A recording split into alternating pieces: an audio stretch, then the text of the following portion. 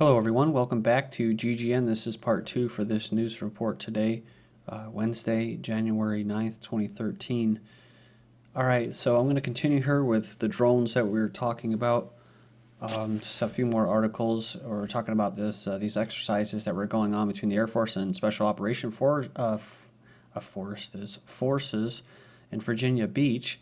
And how basically the sheeple didn't see them. Remember, I told you right before I did my recent move was I saw a drone. In fact, I heard it. I heard it before I saw it, and I knew that something did not sound right. Usually, you can tell when you hear like a little Learjet or something weird flying overhead. I lived on a Marine Corps F-18 base for 4 years, so I was used to hearing different aircraft, and especially them rumbling over my room.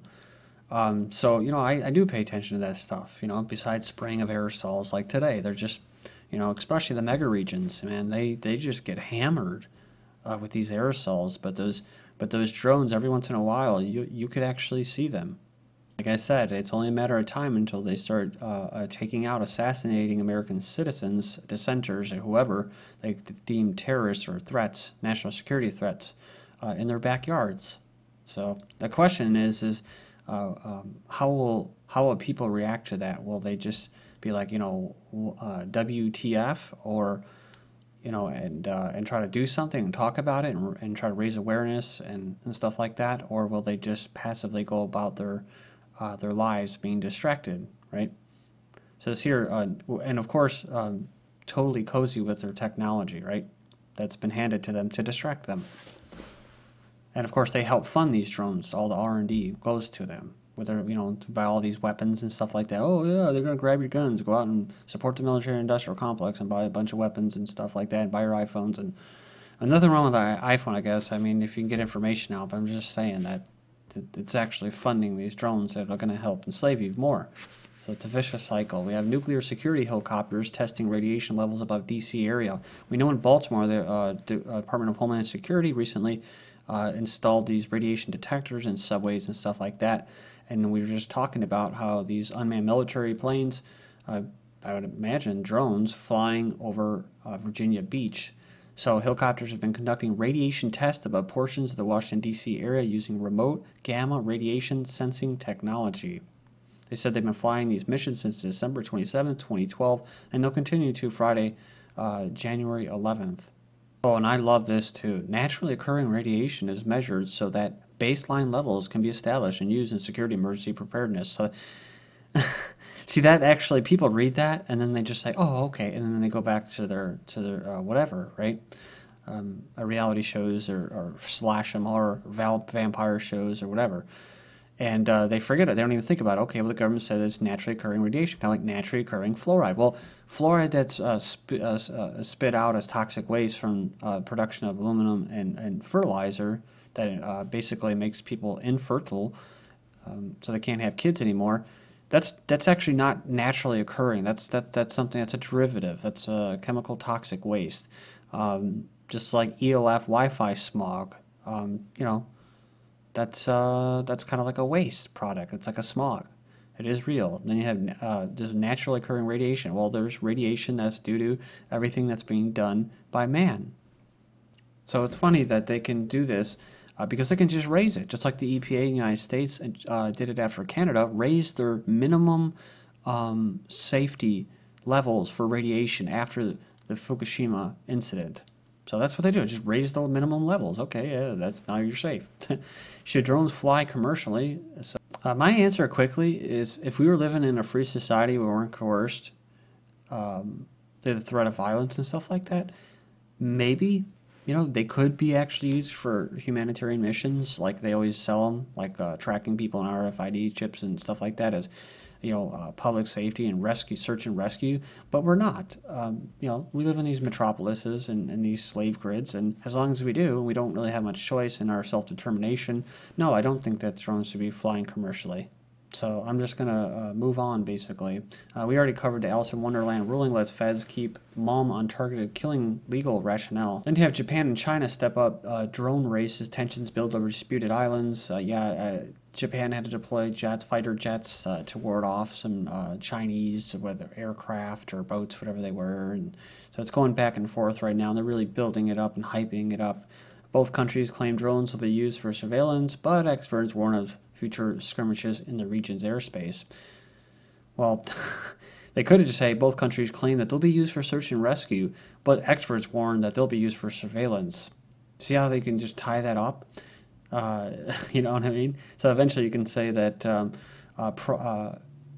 you know, the U.S. government and Homeland Security will say that these drones, they claim that drones will be used for search and rescue, but privacy advocates warn that warn of future attacks and assassinations in American airspace. And it's crazy because, like I said, I want to see how this actually plays out in the United States. You know, because I could see that actually being like a news headline where they just call us privacy advocates. I don't want to get fucking bombed. You know what I mean? And I don't want to get you know, accidentally blown up because somebody next door was a suspected terrorist. Right? You probably post something on Facebook. It says here, China's anti-satellite weapon, a trump card against the United States. Amid reports China's gearing up, conduct one more anti-satellite test called ASAT, putting U.S. global or GPS at risk. Chinese state media today asserted that Beijing had the right to carry out the test as it is a trump card against Washington. And we have suspected U.S. drone. One quick thing, too, is that you got to remember that you know, Japan is pretty much their country. The Rothschilds got them by the balls. I hate to say it, or by the short hairs. So they're not an independent sovereign Japan. Then we have this: a suspected U.S. drone floating or found floating in Philippines. The Philippine Navy officials said the suspected American drone has been floating in the ocean off a central province, prompting them to deploy a ship with ordnance experts. After fishermen reported the object may have been a bomb. It's a 10-foot drone marked Navy. So, finishing up with these articles, the X-37B and the 5 scariest super weapons the military is developing in 2013, saying 2012 is an action-packed year, and it doesn't look like the world is showing any signs of slowing down. Of course, they're talking about weapons to enslave you and go off planet and rape other resources from other planets, like whatever, Mars, and try to, if there are people, to enslave them. So, and of course, they're going to use cyborgs or super soldiers, very few of them, with mostly drones at their command, right? Because they don't want to leave them completely autonomous, these drones. They got to have someone that's semi-human, but that's hooked up to the matrix so that they can be completely controlled, you know, as far as not resisting or not rejecting orders, right? Setting up their own colony. So machine animals are mecha animals. This Boston Dynamics big dog. Okay, of course, this is National Laboratories using your taxpayer money via DARPA. And people make fun out of these things. I just, like I said, people downplay these things, but I said, just wait, you know. When you have a super soldier with drones and half of them are like cheetah bots and they're chasing you down, I'd just like to see you still laughing. You know what I mean? Especially when they have lasers or they have all kinds of crazy shit hooked up to them. Then you have, of course, the cheetah bot, right? They're going faster now than the fastest Super Olympic sprinter. So like up to 30-something miles an hour. Electromagnetic guns. So. Then you have, let's see, what's next? 3 hypersonic weapons and orbital bombardment. And this is what we were just talking about. Directed energy weapons, i.e. lasers. Russia and the United States are at the head of this right now. That's why most of the trucks and all that, they always look the same, Russian or American. You wouldn't be able to tell the difference with them if they weren't marked. But also play on this concept is the space-based laser. The program got its start originally as Reagan's famous Star Wars program, which was a flop due to the lack of technology to make it feasible. Not anymore. Well, who knows, right? You know, that's what we're told. There we go. Super soldiers, right? The exoskeleton to help them, right? They now have bullets that can be controlled through a HUD display. This foam now, they can insert like this foam package and it heals wounds. That was the most recent thing. Nano sensors implanted in soldiers that monitor their health remotely. And of course they sell this and they get it funded through the slaves. You know, promising them eternal life, you know, or eternal youth and not dying and stuff like that, basically to keep you alive. And they fund all that along with your tax dollars, like I said, for this R&D, research and development of this technology, which will be used in warfare, again, to help enslave people or anybody. But they always say, oh, it's easier to find both in science fiction or in fiction in real life than in real life. So, but that's the thing. They've already had the idea of this a long time ago. Who knows if the technology actually already existed? But hey, we're seeing it now for the first time, which means it probably already existed and existed within the past 50 to 100 years. Lightning laser weapon developed by U.S. Army scientists are developing a weapon, which means it's already developed, which can fire a laser-guided lightning bolt at a target. So it's called the Laser-Induced Plasma Channel, or LIPC. It's designed to hit targets that conduct electricity better than the air or ground that surrounds them. Lead scientists on the project said, "We never got tired of the lightning bolt zapping our simulated targets. If a laser puts out a pulse with modest energy, but the time is incredibly tiny, the power can be huge," he said. "During the duration of the laser pulse, it can be putting out more power than a large city needs, but the pulse only lasts for 2/trillionth of a second. 50 billion watts," he says. "This means the air could be manipulated to act like a lens." German military laser destroys target over 1 kilometer away. So, German company that brought us one step closer to the kinds of shootouts only seen in sci-fi films again. They recently tested a 50 kilowatt high energy laser at their Proving Ground facility in Switzerland. So again, another globalist hub. So said the laser passed test with flying colors. Droid DNA augmentation initiated. Vision expanding to a 5-inch 1080p HD display and camera. Touch acquiring NFC. Hearing evolving with Beats audio. Wireless charging activated. Introducing Droid DNA by HTC. It's not an upgrade to your phone, it's an upgrade to yourself. It's not an upgrade to your phone, it's an upgrade to yourself. Hello everyone, welcome to GGN. This is part 3 for this news report today. It's Wednesday, January 9th, 2013, and I'm Darko. My website is ggnonline.com. If you'd like to check out all my videos, also on YouTube, ddarko2012 and ddarko2013. I should be able to get all the headlines and links in YouTube's video description, so check them out.